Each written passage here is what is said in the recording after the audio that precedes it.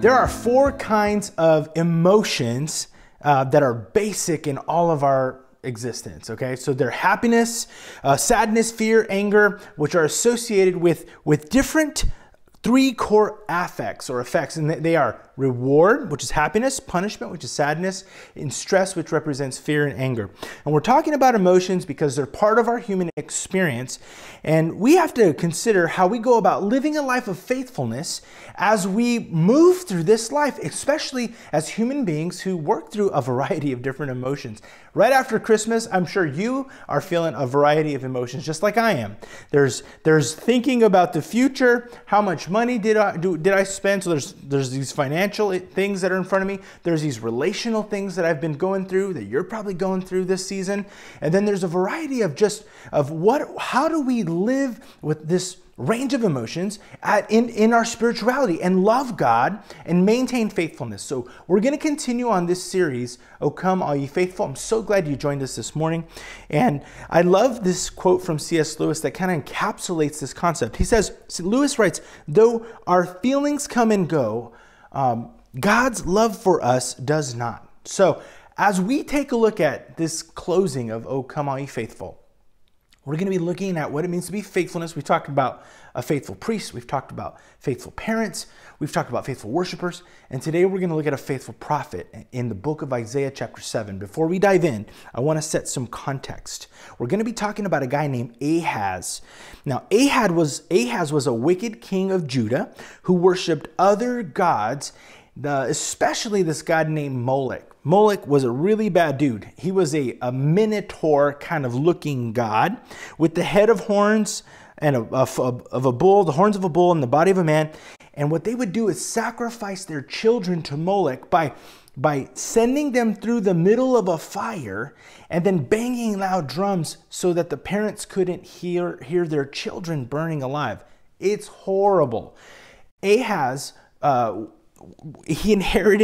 he became king at 20 years old and was king for 16 years, and he was known as a wicked king of Judah. And that's, if you don't know, that's bad news. That's not good, okay? To understand what's happening, you have to understand that Ahaz is king of the southern part of Judah. There's a northern part of the kingdom of Israel, which is called Israel. So Israel right now is split in what we call the northern and southern kingdom. The northern kingdom is called Israel, which borders Syria. The southern kingdom is Judah. Jerusalem, which is the capital city, is in Judah. So the northern part wants to attack the southern part to capture the capital, because the high holy place, which is Jerusalem, is one of those things that you need to have in order to get control of the whole country. So Ahaz is a young guy. He inherits this kingdom. He's a wicked king worshiping Molech. And all of this is happening. And then the northern guys align. So the king of Israel and the king of Syria get together and they wage war against Ahaz. This is all during the time of Elijah. So let me read to you what happens in verses 1 and 2 of chapter 7. It says, "When Ahaz, son of Jotham, the son of Uzziah, was king of Judah, King Rezin of Aram and Pekah, son of Remaliah, king of Israel, marched up to fight against Jerusalem, but they could not overpower it." Those are the two nations. So verse 2, "Now the house of David was told, Aram has allied itself with Ephraim. So the hearts of Ahaz and his people were shaken as the trees of the forest are shaken by the wind." So you have the northern kingdom and the southern kingdom. The northern kingdom is allied with Syria. They're trying to take Jerusalem from the king Ahaz, who was 20 years old. He reigned for 16 years. And the problem that I think this really presents for us today is that everybody faces fear. I know we know that, but sometimes we forget it. Even kings face fear. This guy Ahaz was a young guy, had a lot of people around him, had an army, and yet even he faces fear. And the point is that everyone faces fear, even the rich and the poor. And the question then becomes, what do we do with it? What do we do when we face fear? Do we turn to the Lord or do we turn away from him? Do you leave the God you trust and do you run to something else? Do we run to the wisdom of this world? Do we run to things that can pacify us? Do we run to things like money or sex or alcohol or go to the gym or bury yourself in work? Are those the things that we escape to instead of running to the Lord? Because God is asking us to trust him, and that's what's happening here. King Ahaz was wicked because he didn't trust Yahweh God, the God of Israel. He turned to Molech, which is, it's like turning to his own ways. He thought his way of worshiping this false God and sacrificing his children, he thought those ways were better than worshiping God. And that's what these two verses are preaching. Additionally, what is amazing as we look at the Bible is to notice how it speaks to historical issues. Historical people, historical places, and events help to place the Bible in history, which is important when it comes to validating this text. Therefore, validating its claims. What we're going to see at the end of chapter 7 is a prophetic claim. There's a prophecy in this. And so we see these historical pieces because it places the text in history, validating the prophecy. That's all super important. But the point of the couple of verses is that everybody faces fear. Fear is a unique animal. Facing fear is especially true after Christmas as we consider our financial worries, our relational worries, and all of those things. Now, with the new year coming up ahead, we hope to get on a new plan. Maybe our life will look differently.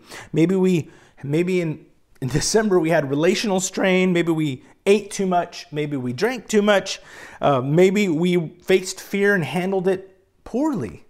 But we have an opportunity now as we look ahead to step into something new, to trust this God of hope, that to recognize, we just celebrated God with us, Emmanuel. Jesus gives us this amazing hope, and we get to leave fear behind and face this life with courage, knowing that God is with us if we seek him, if we pursue him. Make no mistake, there's an invitation that's been given to us by God, and we have to consider that. We're going to get into that.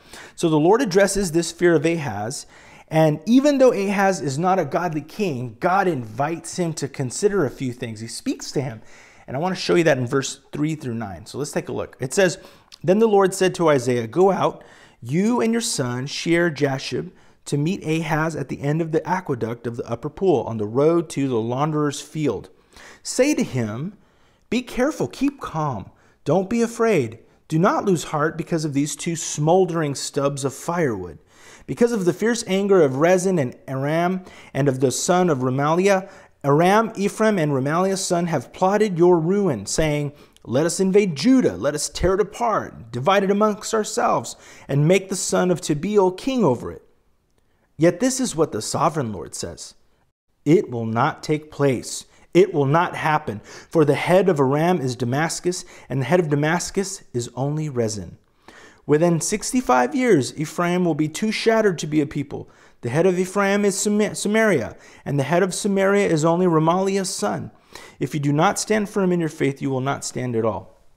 Now, I know that sometimes we can get caught in those names and places and things, but this is a very interesting passage to study, and there's a couple of things to consider. The overarching thing that we're seeing here is the theological issue of God's sovereignty. It's easier to say God is in control. So when we say we trust that God is in control, what we're saying is we trust in the sovereignty of God. He is over all things. Ahaz is out exploring a pool in a region where the Kidron Valley and the Tyropoan Valley, they join together. And remember, he's facing this significant fear, okay? So he's out somewhere experiencing fear.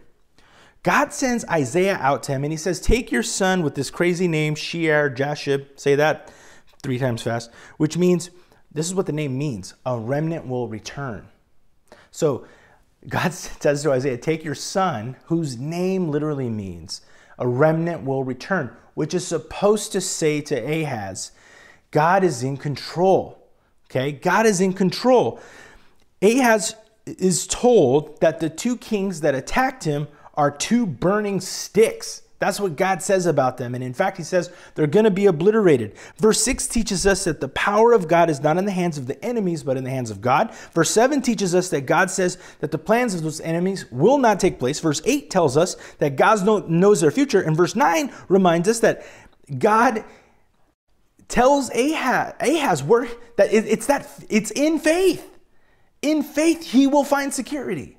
That's what he's telling him. So the overarching point to take out there is that God is in control. So again, do we trust God to be in control? Or will we trust ourselves and our own fear and the issues that we face? When we face fear in this life, financial fear, relational fear, any kind of fear, where do we go with it? And I think this really begs that question. Do we go to God with that fear? Do we figure out our own mechanisms of dealing with that fear?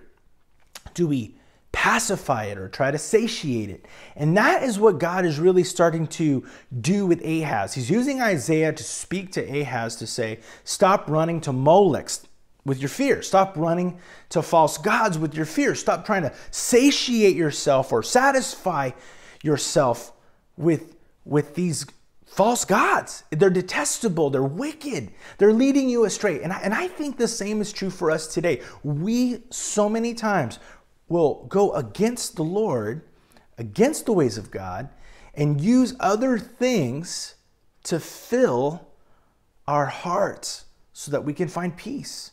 We try to find peace in partying, or we try to find peace in running or hiding, or we try to find peace in fighting with our spouses or controlling somebody else. There's a variety of things that we run to, and I think it's so applicable for us today. And I know there's a lot of questions.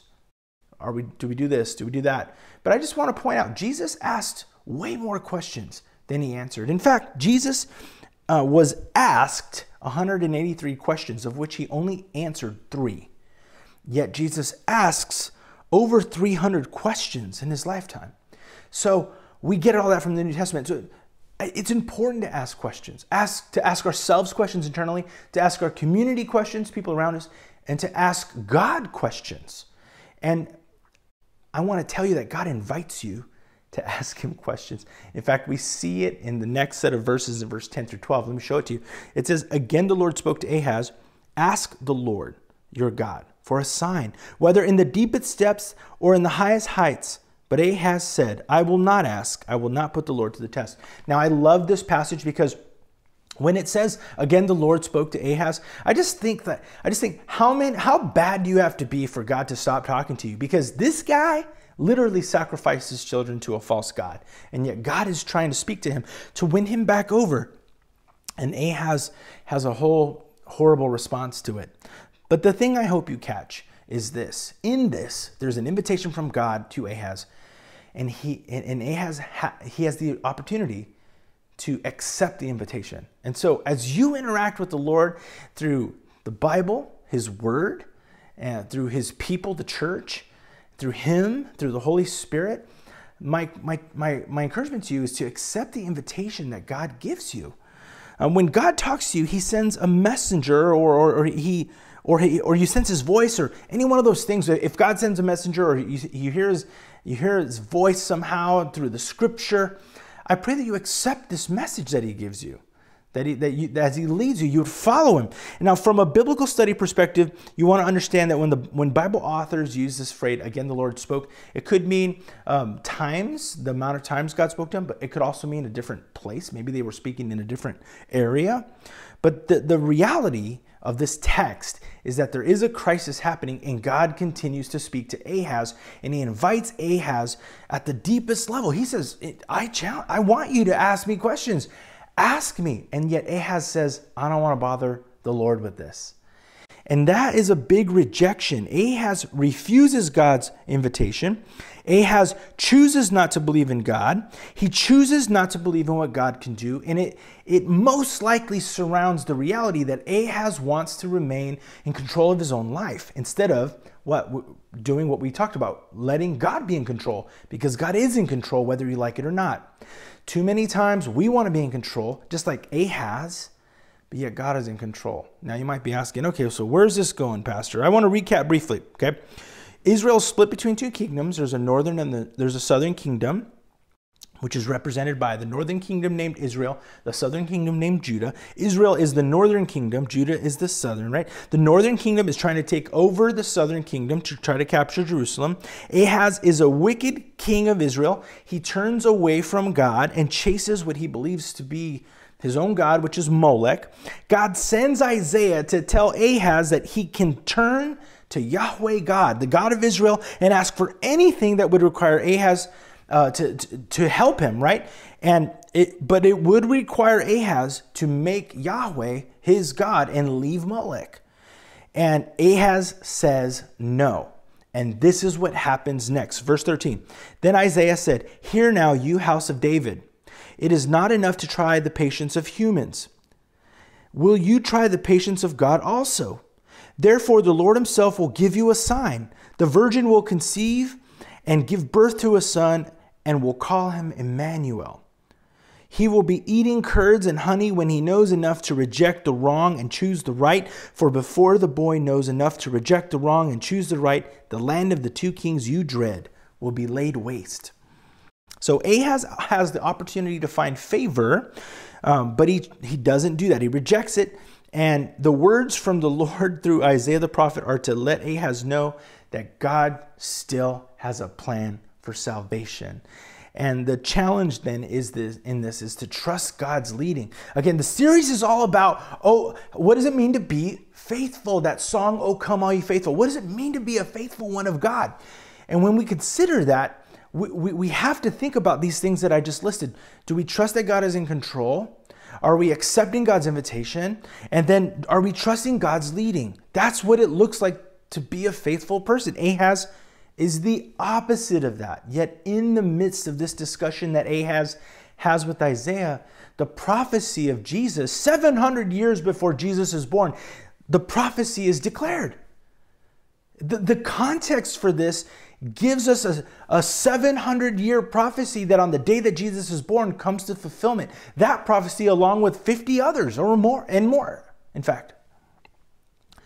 So, Ahaz rejects the invitation. Don't follow the way of Ahaz. Trust the ways of the Lord. Give your life to him. Don't follow leaders or influencers that just want to do their own agenda or maybe offer you a soft gospel. Seek to follow people that are going to lead you back to the Lord. Jesus came so that we can experience life and freedom. Keep Jesus front and center. Set your own agenda aside. Trust God's leading. These are the things that we can learn. Those are the things we can learn. Now, I chose this prophet Isaiah because today, as we finish this series, O Come All Ye Faithful, I wanted to present to you someone who in the midst of this wicked king was willing to stand faithful and declare really hard things to him. Isaiah said really hard things in the middle of a very powerful king. You know, he's sitting with this guy and telling him these things. It's challenging. And yet he does it. And today I invite you to be a faithful one of God as well. When we consider what it means to be faithful, our hope is to put our faith and trust in what we call the gospel. The gospel is the word gospel it's a German transliterated word, the original word being good spell. All of it's supposed to be euangelion from the Greek, which is all to say good news. It's all supposed to be just simply good news. What is the good news? The good news is that there's this amazing God who operates with people like Ahaz. And if he can offer love and if he can offer salvation, if he can offer power and provision to a guy like Ahaz, how much more can this amazing God offer salvation to you and me? And this is why Jesus is so spectacular. He's the Prince of Peace. He's the Savior. Because Jesus is born, he lives this life, he sets aside his power and lives in his humanity, drawing his power from the Lord, lives in this amazing way, sacrifices his life, and is raised 3 days later. And a point of all that is that he's still alive. And so the story from Genesis to Revelation is that God cares about his people so much so that he sent his son. And there's this amazing interaction with God that unfolds throughout the whole scripture. Take some time to consider that God loves you and that you can be a faithful one today. I pray that you would do that. And as you do so, let us know how we can help. You can always contact us at www.orchardcc.org. If you go there, you can email me at info@orchardcc.org. We'd love to have you at our church sometime. We have some really exciting news. Our church is going to be moving in February. So that first weekend in February, we'll be at our new location. For all of the details, go to our website. Again, know that you're loved. We want to be with you on this journey of faith. And if you have any questions, we'd love to help. God bless you.